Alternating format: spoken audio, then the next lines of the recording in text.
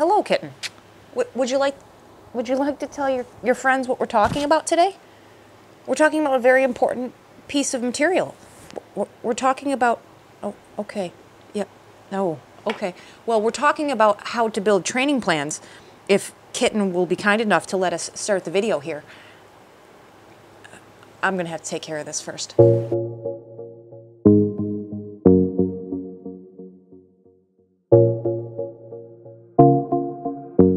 Hello friends, welcome back to the channel. If you are new here, my name is Sarah and I make videos about health and fitness and all of those things, endurance sports. So if you're into that sort of thing and have or dream of having multi-sport equipment falling out of every corner, crack, orifice, and closet of your home, to the extent that you may or may not be considering asking your significant other for their side of the bed to store more shoes, you've come to the right place. You should probably hit any and all of those buttons down below.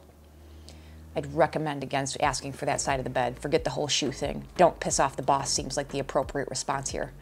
But hitting the buttons is still a great idea. Thanks for coming.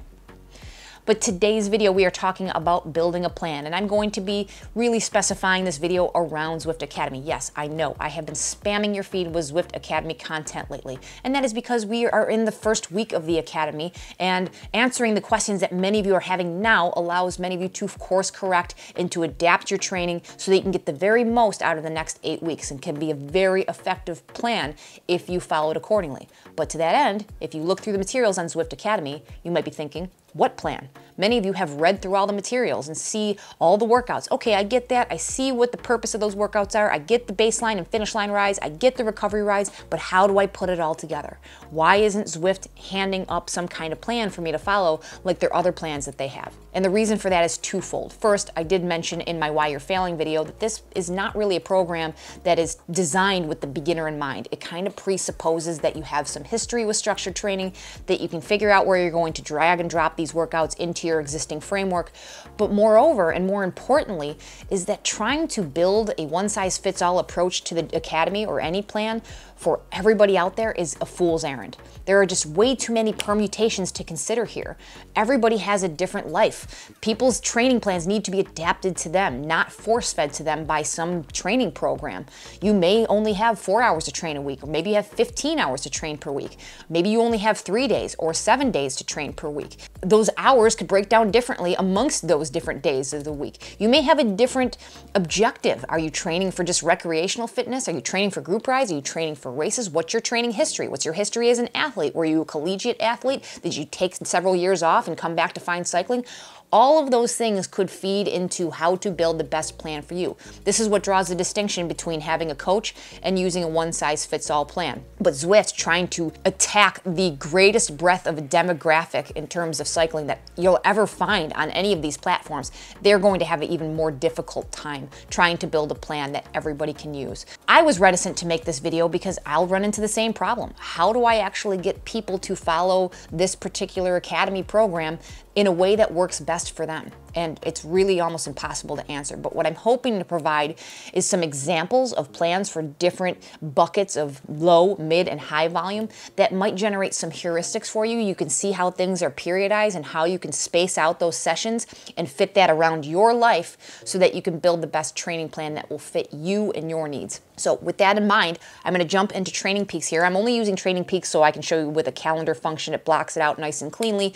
You don't need to use Training Peaks. You could use Google Calendar. You can use pen and paper. You can just keep it in your head somewhere. You can use today's plan. Whatever you want to use to actually calendarize what you're doing, that's up to you. I'm just using that for the purpose of this video. You can kind of see how things are laid out, and I can drag and drop and move things around. The other thing that you're going to notice here is that I'm using a Monday through Sunday framework. That's usually the most common thing that you'll find for training blocks. It's just a typical Monday through Friday work schedule with weekends off, but I know that many of you do not fall into that paradigm. That's fine. Again, you'll see more of the rules of thumb that you want to use in terms of periodizing, and then you can fit that to your particular life schedule. Again, you need to have the training schedule fit your life, not fit your life around a training schedule. So understand that that's very important to make this fit to you. If not, you're not going to succeed. Now, I want to define some terms real quick for low, mid, and high volume when I'm talking about these plans. A low volume plan is anywhere maybe up to 5 hours per week. A mid volume plan is usually 5.5 to 6 hours up to 8 hours per week. And a high volume plan is going to be in excess of 8 hours, really all the way upwards to 15 or 20 for those of you you who are spending a lot of time on your bike, although those of you who are training probably 15 to 20 hours a week don't really need this video. But you may learn something here, and you'll see a lot of similarities between the two as we go through, and that should drive home some of the heuristics that you need to follow in terms of building a training plan. So without any further ado, let's jump right into Training Peaks here. So I'll show you a few examples we have. So I'm going to start with low volume here. And even if you're not a low volume athlete, I really recommend that you follow along here, because you're going to see where some of the similarities lie, and you never know. In a few weeks from now, you could be forced onto a low volume protocol for life reasons. So this might be helpful to you. So what you'll see in common here is that this rest day, or this active recovery day, is going to fall on Monday every week. Now, there's a specific reason that you'll see that, and that's because most people are going to be able to bake a lot of load into the weekends, because those are days off. This is really that day that you come out of your days off, where you might be busy at work, you're catching up on some things, you're getting back into the swing of being at work and doing all that stuff that might stress you out. You're going to try to shed that fatigue from the weekend. So this is a great day to introduce some rest. Now, if you're like me and you struggle a little bit with full rest, where you come back the next day feeling a little bit heavy or stale, you could introduce what I have here as active recovery, or zone 1. And this is very easy, just getting the lymphatic system moving, just kind of getting that heart rate up just a little bit. You're not baking in any more load here. This isn't a workout. This might be an easy cruise around town on like a fun bike, or just a very light spin on a social ride on Zwift, or a walk or a hike, something that's not putting too much stress into the system, but keeps those muscles moving to the point where they don't really stiffen up on you. Then on Tuesday, this is where I have baked in, I have it listed as intensity day, but really this is your high intensity day. This is where we're talking about your academy workouts here. So this is working more, in the case of this program, anything zone 4 and above here. So I have these introduced on Tuesday, so you can kind of come in fresh after that rest day. And then for low volume, here you have a rest day or an active recovery day yet again. Now, I have 3 different versions of this low volume plan, and they're going to start to delineate themselves from Thursday forward. So this first plan here is for people who are very much beginners to riding in general, not just beginners to structured training. And this is like people in their first 6 months of riding who haven't built up a ton of generalized fitness yet. Maybe you're jumping onto Zwift and you really want to participate in the program and get those unlocks, but you don't have a whole lot of history on the bike. This is where I would follow this first version of the plan. And you're going to be doing 1 high intensity day per week, because that's really all you're going to be able to handle. It's going to be very difficult even to do that 1 day per week without that good generalized fitness, but it's okay to try and to push yourself and to work that high intensity if you can get a solid FTP through the testing protocols. So here on Thursday, I would introduce an endurance or recovery day. And the reason why it says endurance or recovery is because when you can work a shorter ride in endurance, you are still able to shed some fatigue. It's not full active recovery, but you are able to kind of bring that load or that stress in the system down a little bit by introducing a day like this. And this is just going to be for an hour.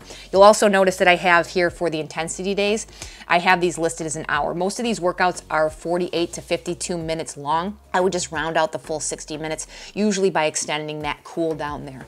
So you're gonna be an hour on Tuesday for intensity, an hour on Thursday for endurance and recovery day. Then you're going to have a full rest day on Friday. And then on Saturday, I would introduce maybe an endurance day or a long ride. So if you can get yourself on the bike for an hour and a half, 2 hours of just easy endurance riding, it's really going to help to build up that aerobic engine, which is fundamental to building up your FTP and all of those things that matter. You can't just do intensity days and expect that you're going to have a well-developed functional threshold. You need to really touch all those energy systems and really work that aerobic engine. It's extremely important to work that endurance base in. If you are able to work both days on Saturday and Sunday, here's where I have what are called sweet spot or threshold efforts. And I have that listed for about an hour on Sunday. And what sweet spot or threshold efforts are, you could do that in terms of a structured workout, but this really more captures that maybe fun ride or challenging ride if you want to go with a group ride with friends, or go with a punchy group ride on Zwift, or maybe you want to go on a route on Zwift and attack the segments, right? So you're going to be riding endurance and a low level of intensity, and then for a brief period of time, maybe 3, 4, 5 minutes, maybe you'll put in a good effort at your sweet spot or your threshold level effort. You're really kind of working that different level or system of power. You're not ultra high intensity, but you're really activating or priming those key elements of your threshold level power or right beneath it. And then you can kind of see where you'll loop back around. You're going to have that rest day here again on Monday. Now, what you're going to notice here in terms of the structure is that you have some daylight in between any type of intensity here, right? So here's some intensity over here on Sunday, here's some intensity on Tuesday, there's a rest day in between. If your schedule is prohibitive to this, you can maybe switch these days around, no big deal. Maybe you've got your sweet spot here, you still have several days in between your intensity days, right? This is going to be contingent on your schedule. So you can see that it's not hard and fast when you introduce some of these workouts, but that you actually put the appropriate amount of rest or recovery in between those intensity days so that your body can adapt to it. Especially as you're beginning, you do not want to push yourself too far and then deal with serious muscle soreness or injury or just not seeing any results. Now, the next schedule I have here is a bit of a variation on a theme here, but this is for those of you who have put in at least 6 months, if not a year, of just consistent riding, just building up that aerobic engine. You're able to spend more time on the bike without getting fatigued. Maybe you've done some structured training before. So this is where you're just going to add in a little bit more intensity here. So here I have 2 Academy workouts per week. So again, rest and recovery day on Mondays, Wednesdays, and Fridays. You've got your high intensity days on Tuesdays and Thursdays. And again, the weekend is similarly structured. You're going to see you've got your sweet spot and threshold efforts. You've got your endurance day long ride. Again, you can certainly switch these around. Not a big deal, because you can see any way you slice it, you still have some daylight in between your higher intensity days, whether you're working at threshold or above. You have time to kind of recover from those days, either with full rest or with endurance recovery. The next version of a low volume plan, and this is going to be a very specific plan for a very specific subset of folks. If you are looking to maybe compete in Zwift races for those short crit races or crit races out on the road, or you really want to work that high intensity and you're maybe a little bit more advanced as a rider, but you just have less hours to train, this is where I would adapt this particular plan one more way. And the only difference here is that I've replaced that sweet spot and threshold day with this intensity day. And depending on what Academy workout you land on, it might even be in that sweet spot or threshold zone. But this is putting in 3 intensity days with Academy workouts per week. And the only reason I'm recommending it for this low volume plan in this particular instance is because by merit of being low volume, you are already baking in a good amount of rest. If you're only working 4 to 5 hours per week, then you may as well make those 4 to 5 hours a week count. You need to be able to recover, which you can on a low volume plan, but I would not recommend this at a higher volume. But still, I would not ignore that endurance engine. At least work in 1 day per week where you can get that long endurance ride in. If you have to make a choice between adding in 1 more intensity day or doing a longer endurance ride, I would put the longer endurance ride in there. You can't just pull your FTP up from the top by doing all high intensity sharpening workouts. It becomes a very shallow type of fitness where it just falls apart. If you try to do longer rides or if you try to recover more or enhance your repeatability, there's nothing to land on if you haven't built that aerobic engine, that you haven't built that wide base of the pyramid. So wherever you can introduce some of these endurance long rides, they will be beneficial. A 2-hour ride is going to do a lot more for you than several 1-hour rides. There is no replacement for a long endurance ride. So the longer that you can make those on a day off or a weekend day, the better off you're going to be. So even on a low volume plan, I would try to introduce at least one of those longer rides of 2 hours or more per week if at all possible. So I'll move into the mid-volume plan here, and you'll find that this is just variations on a theme. We're just basically dressing this up with more volume and endurance. So you can see rest day on Monday. On Tuesday, you have an intensity day. On Wednesday, instead of an off day, now you have an endurance recovery day, which is maybe an hour of riding at zone 2. You can continue to push that up at a higher percentage of your zone 2 as you become more advanced. Yes, it's not full recovery. However, you are giving those other high intensity systems, those type 2 muscle fibers, a chance to recover before introducing more intensity yet again for another Academy workout on Thursday. On Friday, you could introduce that rest day here, right? This is a 5-day program here. On Saturday and Sunday, again, you'll see the similar format, sweet spot and threshold efforts and long endurance ride. Those are really important elements of a training training plan to just work those different systems. I'm not going to rehash that again here, but you can see these plans are very similar. What you're doing is you're just adding a little bit more volume here. Maybe you're making these rides a little bit longer. See, this endurance day is 2.5 hours instead of 2 hours. Maybe you can make this sweet spot threshold ride an hour and 30 minutes up to 2 hours as opposed to an hour long in a low volume plan. It's really going to depend on you and your schedule. And even going on down to high volume, you're going to see pretty much the same thing going on here, right? You've got your rest days on Mondays, but look, you've got a full 6-day week now, and you've got intensity days on Tuesdays and Thursdays. You've got endurance recovery on Wednesdays and Fridays. If you could only ride 5 days a week, but longer on those days, you can back this maybe Friday out here. I'd recommend it being on a Friday before a harder weekend. Put a rest day in here if you need to. Now you can see your endurance long ride. That's longer. That's going to be 3 hours. Your sweet spot threshold efforts, those might be up to 2 hours. If you're even higher volume than that, you just start to add in endurance here. Maybe your intensity days, you add 30 minutes of endurance on each of those days. On your endurance recovery days, maybe these are 90 minutes instead of an hour. Maybe your endurance long ride, maybe that's 5 hours instead of 3 hours. You can see that what we're doing as we add in volume to the program is not putting in more intensity days, but supporting those intensity days with really building that base of fitness by adding in more endurance volume. The higher volume you get as an athlete, the more you need to approach that polarized model, that Steven Seiler model, where you're working that kind of 80% of low intensity, 20% high intensity, sometimes even less high intensity. Sometimes it's 90-10 if you're ultra high volume. It's not about adding more intensity to make you stronger as an athlete. It's about building up that aerobic engine that can push your FTP up from the bottom while you sprinkle in that intensity to pull up that FTP from the top at the same time and give you the ability to execute higher percentages of your FTP for longer periods of time. It's very important to understand this, that you're spacing these workouts out. Again, every single one of these volume programs, you can see that there is space between recovery. Even if you have to move these days around, you put that sweet spot over there, you still have some time to recover between your intensity days because that is how the muscles adapt. I will link that video down below that I did several weeks ago about overload and plateauing as an athlete.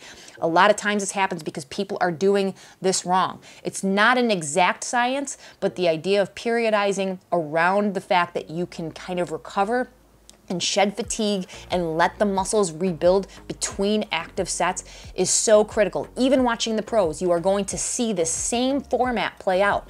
They're going to be spending some very quality sessions at high intensity, but that's not going to round out the greater breadth of their volume. If you think that the pro triathletes, the pro cyclists, the pro runners of the world are just doing track sessions or high intensity sessions 5 days a week, you're sorely mistaken. I'm telling you right now, they are doing the same type of model. Yes, they are working more hours per week because it is their full-time job, but that means they're spending even more of those hours focusing on just general recovery as well as working on their endurance engine. They are certainly not doing 15 hours a week of high-intensity work and another 10 hours a week of endurance. They're not even doing half of that. And if you don't believe me, a lot of pros share their workouts online, on Strava. You can take a look at what they're physically doing. They are not just blowing their brains out every single one of their workouts. They're spending a lot of time in that endurance zone. Yes, they are much more powerful and faster than us at those zones, but relative to them, they are only spending a small amount of time working that sharpening, that high intensity, and most of their time building the aerobic engine. At risk of repeating myself way too many times in this video, I cannot understate that enough. I know I've said it a ton of times because it's so fundamentally important to improving as an athlete to understand whether you're low, mid, or high volume. It does not mean you just put more and more intensity into the system. That's a recipe for overtraining and injury. Adding more volume just means adding more work at that important fundamental aerobic baseline. You can see that at the lower volumes, the percentage of your work at higher intensity is higher, and that's because you have more built-in recovery in between, not because that's the particular percentage that you want to extrapolate to every different training plan. But I hope that by going through the different models and volumes of plans, you are able to understand the similarities in those plans and that the differences really come from working that endurance and that aerobic engine. And that way you can take how many hours and how many days you have a week to train and take those workouts that you're finding in Zwift Academy and sprinkling them in appropriately. Many of you will probably be looking at 2 of these per week. Okay, where am I training for the rest of my week? Okay, I'm gonna put my first workout here and I'm gonna put my second workout here. That gives me a day or two in between. I can recover. This is where I do my long ride, and that will give you the most effective training plan so that you can continue to improve without moving backwards, or worse yet, injuring yourself. I know I did not go into all the nitty-gritty here. I just kind of pointed and moved some boxes around and buzzed through this, because this science of creating training plans and periodization is very in-depth. You know, if you really want to get into that, look at these books, Training and Racing with a Power Meter and the Cyclist Training Bible. This really breaks things down. But these books are pretty thick. If I were going to put this material in a video, you would be here for hours. This video is really just meant to be a primer to get you started so that you can spend the next 7 weeks of the Zwift Academy program getting the most out of it and building it around you. The training program needs to fit your life, not the other way around. So I hope that you got that out of this video. If you do have any questions, comments, or concerns, feel free to leave them down below. I'll do my best to help you guys out more down there. If you got any value out of this video, please hit that thumbs up button. It really does help to put these videos out in front of other people who may find some benefit from them. Subscribe if you haven't already, and as always, I will catch you in the next one. See ya.